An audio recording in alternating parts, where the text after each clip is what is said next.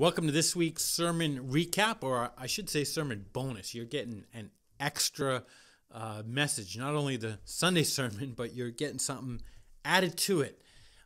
Sunday we talked about this spiritual warfare again, where Paul said we don't wrestle against flesh and blood, but against principalities, against powers, against spiritual wickedness in high places. And I talked about some of the socially accepted philosophies of today. People are influenced by them without even thinking. And I mentioned transgenderism, but I think about abortion, and I think about how when I grew up hunting, I was told one thing. When you're out hunting and you're sighting in with your rifle on the target, make sure it's a deer.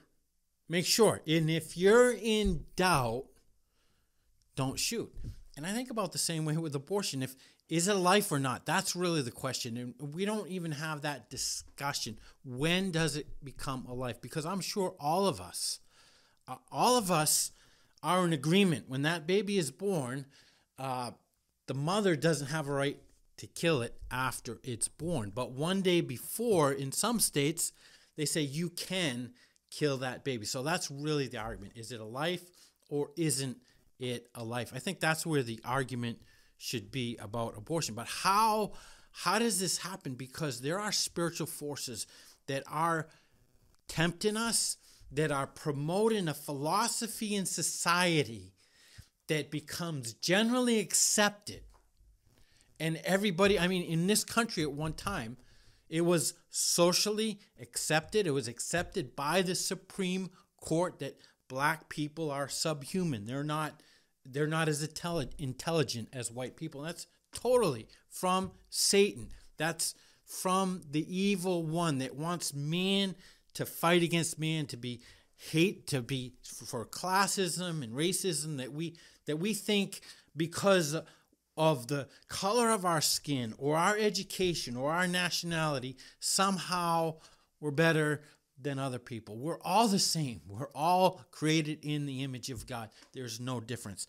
But how Satan does this is he works in our flesh, in the natural man. And this is why I said Sunday, we cannot fight the spiritual battle in the flesh. We don't wrestle against flesh and blood. We cannot fight this battle in the flesh. Now notice Galatians chapter 5 and verse 16 says this, I say then, walk in the Spirit, and you will not fulfill the lust of the flesh.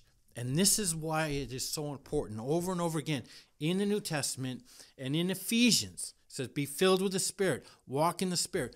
Don't quench the Spirit. Why? Because the flesh, your natural man, that is where Satan tempts us. That is where Satan wants to get us. Jesus, after he fasted for 40 days, Satan came and tempted him. And what did Jesus say?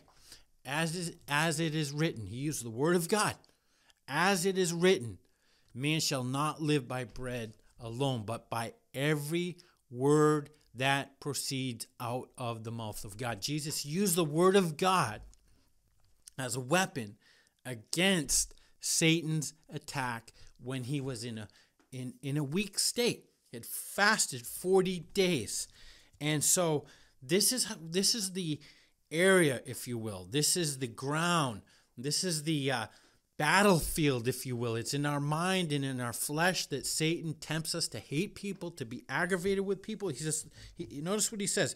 For the flesh lusts against the spirit, and the spirit against the flesh, and these are contrary one to another, so that you will not do the things that you wish. In other words, you want to do good, you want to live right, you want to love people, you want to forgive, you want to let go of bitterness, but you can't.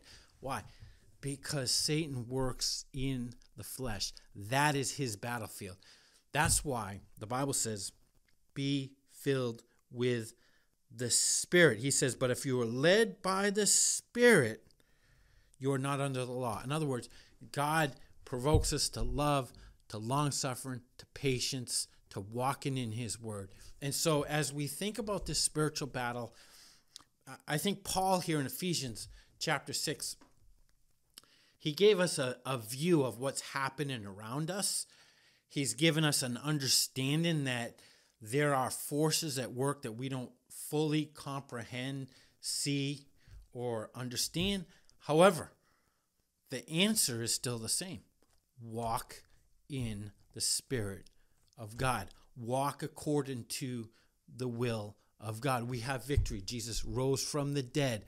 Yes, there are evil forces, but he conquered death. He rose again, and the power of the resurrection is available to us as we live for Jesus. Next week, we're going to be talking about the armor. He says, therefore, put on the whole armor of God that you may be able to stand against the wiles, the schemes, the plans of the devil. And he says, when you've taken up the whole armor of God, stand therefore by putting on, and we're going to get into that because God gives us the plan. Remember, we said we can win this battle because why? We have his might, we have his plan, and we know the enemy's strategies. Therefore, we can have victory. Don't forget, we have Bible study and teens Sunday at 7, and then service Sunday at 10:30. Also, after church, as a reminder, on Sunday, there will be a brief meeting for those interested in helping with the 4th of July parade. Have a great week. Looking forward to seeing you again Wednesday or Sunday or both. God bless.